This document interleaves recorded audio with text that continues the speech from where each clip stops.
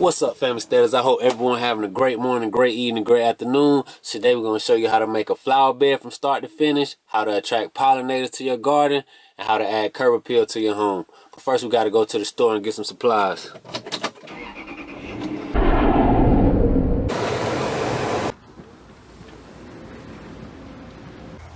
So we're going to get some topsoil for our flowers. The topsoil is only $168. Probably get like 2 bags of this.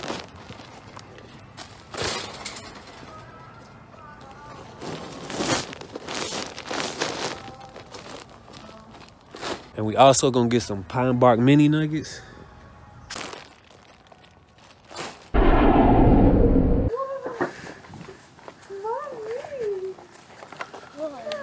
Should we plant the flowers right here? Or should we plant them over there? First thing we're gonna do before we start planting our pansies is add some topsoil and some compost. And we're gonna use our Broadfork to loosen this spot up.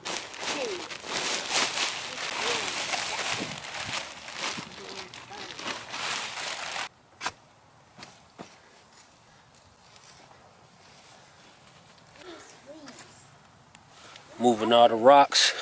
Make sure the soil is nice and loose. It's a huge rock.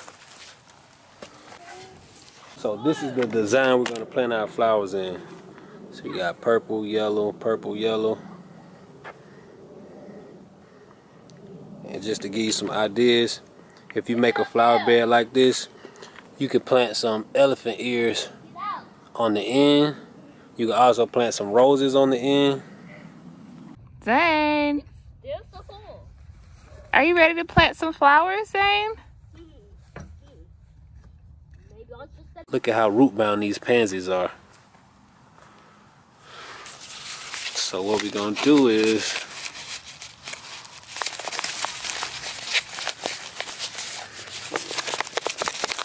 so root bound, they don't even want to come out. It's crazy.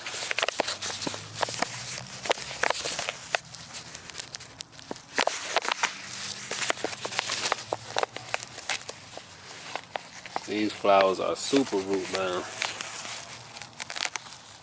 Look at this. Super root bound. So what we're gonna do is loosen these roots up.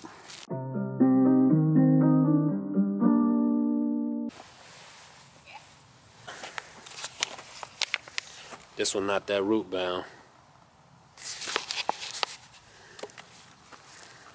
Loosen it up. Perfect. You gotta cover it up with dirt.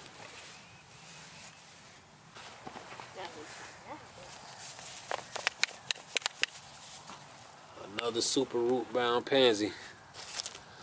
There's roots growing at the bottom.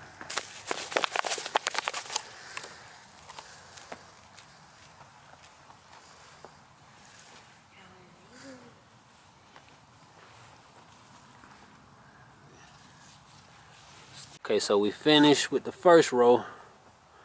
So when we get done setting all the flowers where we want them to be, because these blooms are already about to die, we're gonna take these off. And what's gonna happen is the pansy is gonna make more blooms. And that's called deadheading your flowers. But we're not gonna do that until we got all our flowers set in place, because we want it to be purple, yellow, purple, yellow, purple, yellow.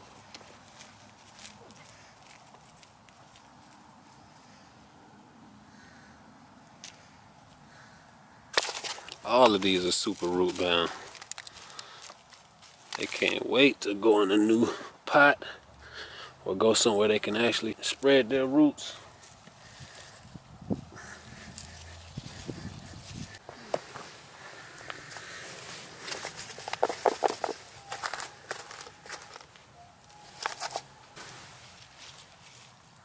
Perfect.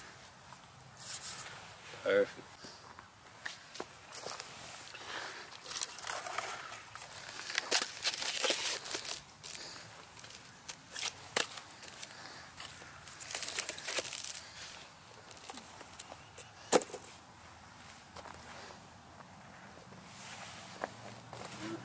So now that we got our flowers all set, All we have to do now is add some pine bark mini nuggets. Then we're gonna take all the flowers off like I told you to make more blooms because these blooms are about to die. And then we're gonna water.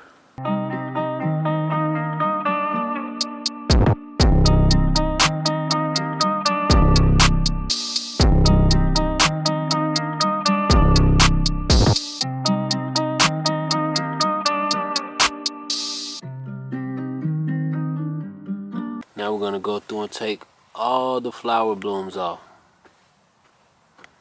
We're gonna go all the way down to where it starts. Just take it off. Just like that. All the way down to the bottom, take it off.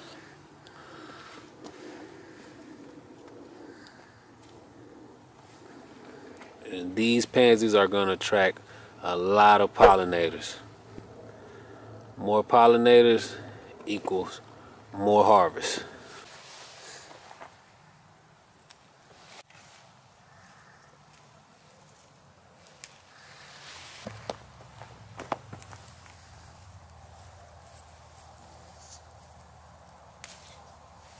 This process is called deadheading your flowers. You can also do this with roses. So remember, when your flowers are about to die, go outside, take them off, and they'll come back stronger and bigger.